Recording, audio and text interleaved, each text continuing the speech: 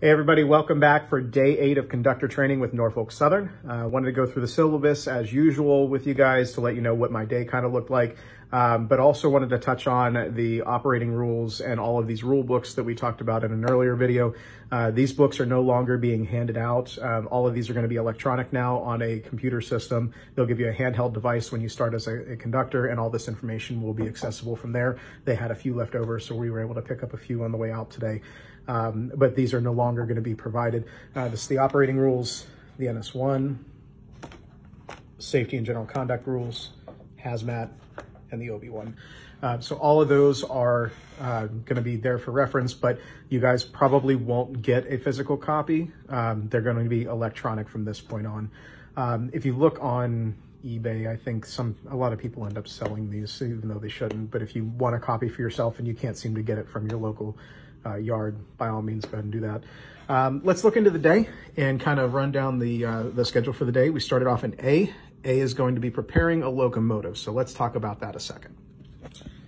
Preparing a locomotive, what they did is they had us spend some time out in the yard, and we looked at a small pusher locomotive that moves cars from one track to another in a yard. It's only 4 axles. It's a much smaller engine. And then we moved over to a 6-axle, which is your large, wide body locomotives that are used for long trips. Think about them like kind of like a tractor trailer. So they're used for long hauls.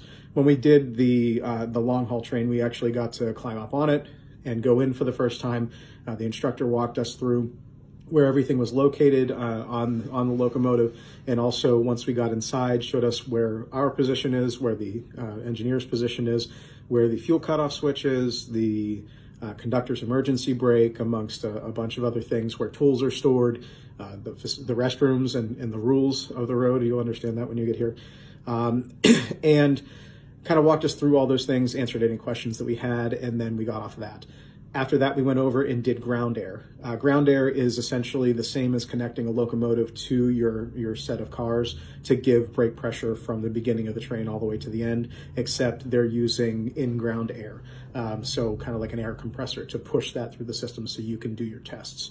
Showed how to apply it, take it off, and do all that safely. After that was done, we did yard switching.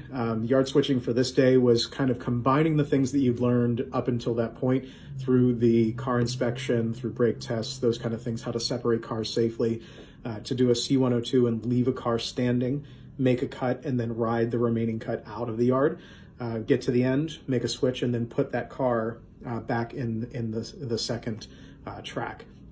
So we had a bunch of reps of that back and forth.